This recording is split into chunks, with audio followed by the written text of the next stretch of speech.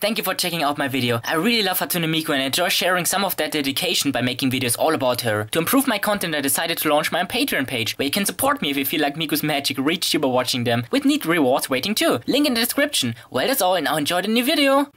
Hi there, Sanky the Miku again. As always, thank you for checking out my newest video. I just wanted to do another Miku video as always, but I'm in quite a pinch right now. Do you see that? Kaito, Ren, Luka and Meiko are threatening me and all the other Mikus to do really ill things with them unless I do a video focused on them for once. So of course, I don't want all the poor Mikus to be hurt, so I guess I have no choice. Okay, so they just told me that I'm supposed to do another top 10 videos in future on list, but of course featuring these guys. And what's apparently important is that it has to be both a good video and a good song. What else?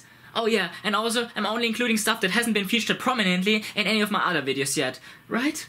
What else is there? Well, obviously Miku videos are banned, I'm very angry about that, but so I didn't videos because I already made a separate video dedicated to her, so... No.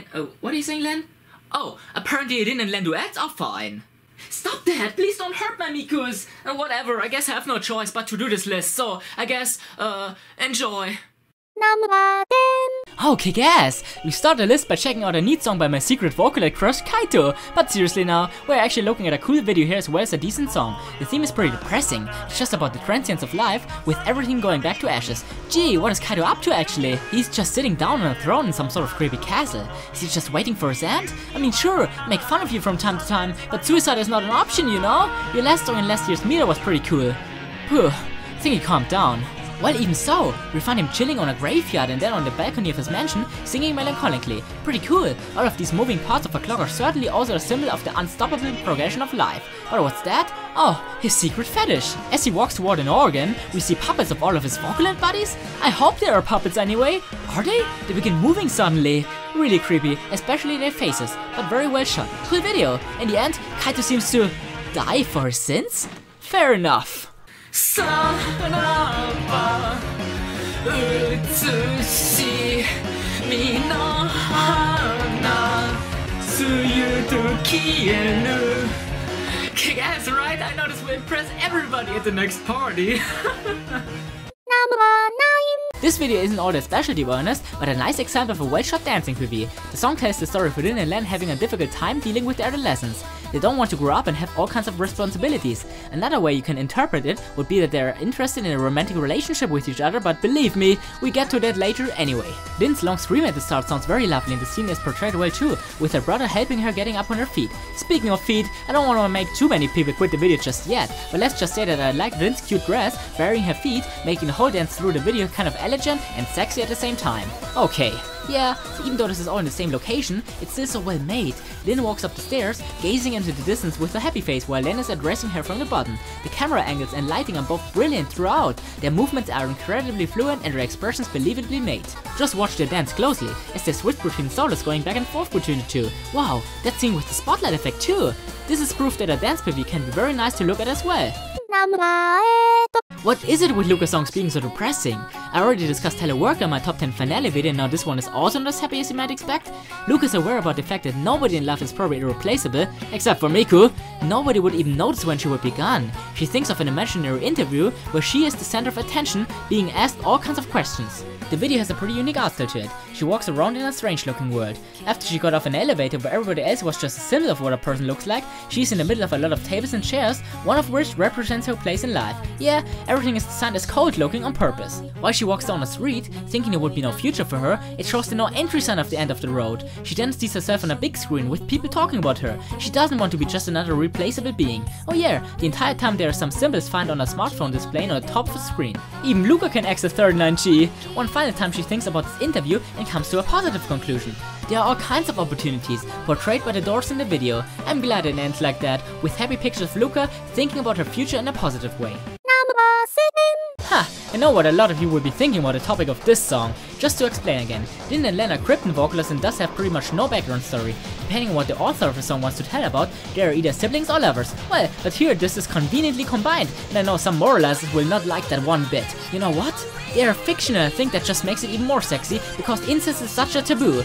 Anyway, Len is in some sort of ancient setting, singing about how there's no way for him out of his personal Garden of Eden because he's in a relationship with his sister. It's really all pretty well made for an arcade exclusive video. There are all kinds of symbols from the story of the Bible, like the forbidden fruit, the apple, and some snakes who are the temptation of his. He shares how his friends already talk badly about them, but he doesn't care.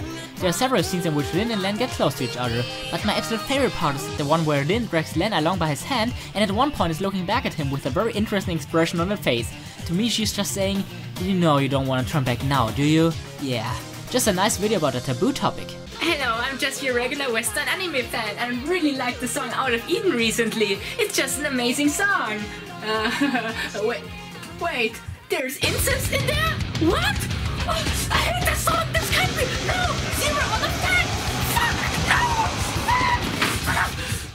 Yep, that's how it always goes, right? Also the reason why Yosuga no Soda's rated so badly, right? I love that anime, it doesn't make any sense. Pro tip, these characters are fictional. Fictional!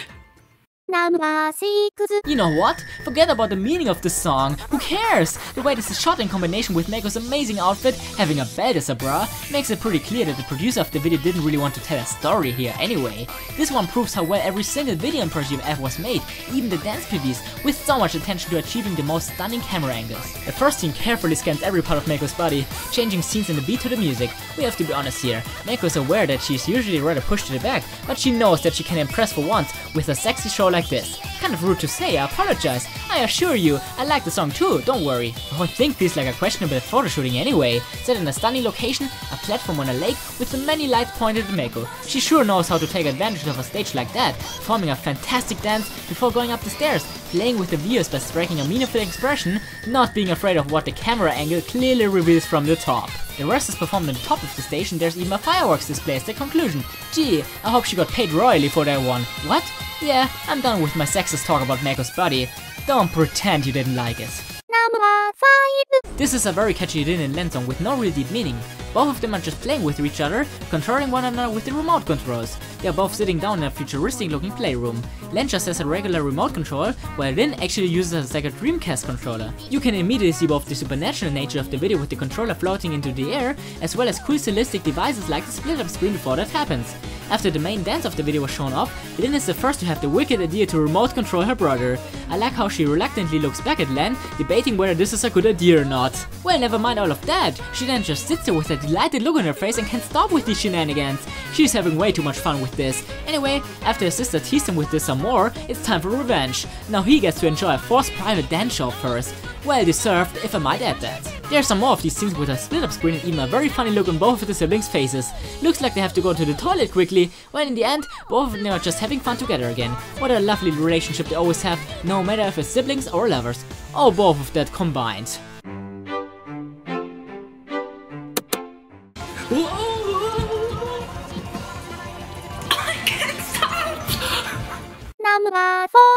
There you go. I know I pretty much degraded Meiko as some sort of sex symbol in my last pick, but come on, what else can you comment in a video like that? Whatever, this video is very different. I get the impression Meiko was pissed at me for what I did, since she apparently wants to just break everything. Why though? From what I found out, this video tells about Meiko being in love with her girlfriend, Miku. Hold the phone. I have several questions. First of all, why would you want to break shit if Miku was your girlfriend? But most importantly, hey, Meiko?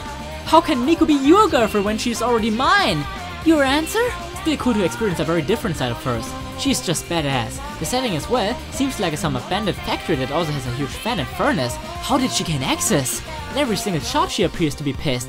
Did it really hurt her feelings that much? No matter what it is, she first decides to casually go to sleep in that place. I have no idea how that next scene where her eyes are centered and many eyeballs are looking at her fit in with any of this. Who cares though? Do I have to do all of the work here? Yes? Oh. I know I just wanna get out of here. She just keeps singing about how she wants to destroy everything as the camera zooms in on her lips while she's uttering these words. The words destroy are even written down in Japanese on the back several times. Yeah, honestly, I have no idea. In the end, Meiko's on a rooftop during a thunderstorm. Whatever suits you, I guess. I liked your sexy side better. But yeah, impressive video.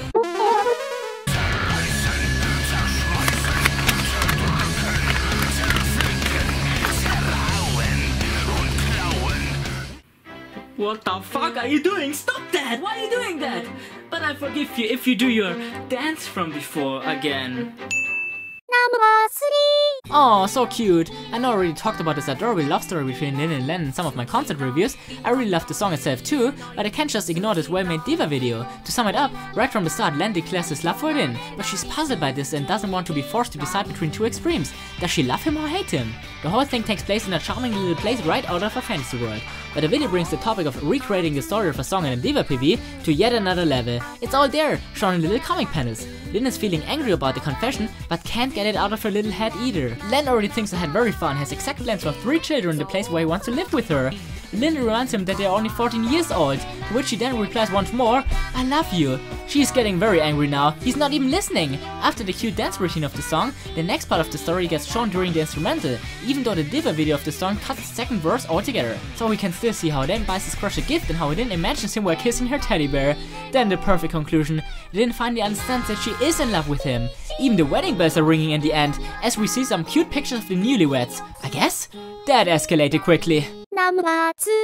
In this fantastic Luka video, both herself and her lover are obsessed with the collection of all kinds of glasses, and Luka wears them in playful ways. I can imagine what kind of situations too. The video doesn't show her lover, but begins with her waking up early, washing her face and putting on her first pair of glasses. Next she's trying all kinds of glasses, only noticing afterwards she's already late. After she ran outside in an overly sexual way, I mean just listen to the focus on her heavy breathing, she studies in a library. For every situation she has fitting glasses, naturally. Well, she falls asleep in there, so she decides to have some tea next. Tea? Oh wait, I'm not Irish, I mean some dinner. Other nice scenes involve Luka unable to reach a book up high on a shelf, drinking some actual tea, brushing her teeth and more. Just pretty well made with lots of attention to detail. I love how she has several pictures of her Vocaloid bodies on the wall, and if you look closely, they are all wearing glasses. Did she edit these pictures or made them wear some all the time? But wow, her timid and embarrassed expression at the end, very nice. So there you have it. If you wanna get close to Luka, just become a glasses geek yourself.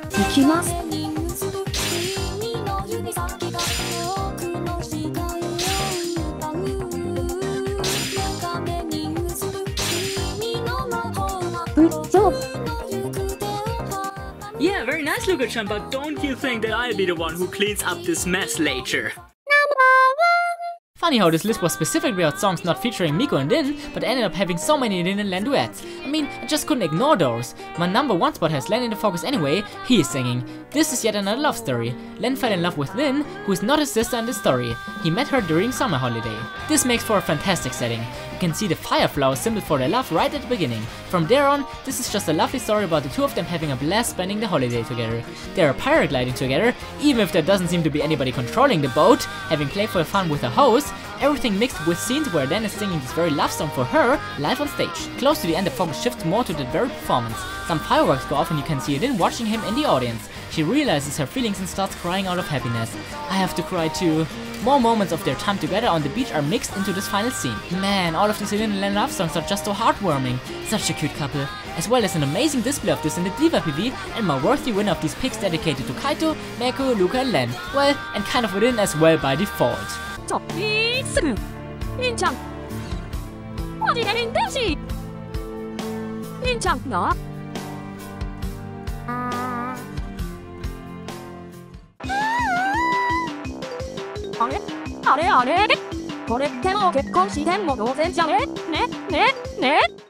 I'm very glad to find that all my Crypton friends have now made up again, and I really have to say this was more interesting than I expected. All you other guys really also have a fair share of amazing stuff. If you agree and thought this video was interesting, you can give it a thumbs up, comment, share with your friends, and of course subscribe to my channel, which is all about Miku, to never miss another Miku video again. So until next time, and I hope you have a nice Crypton day.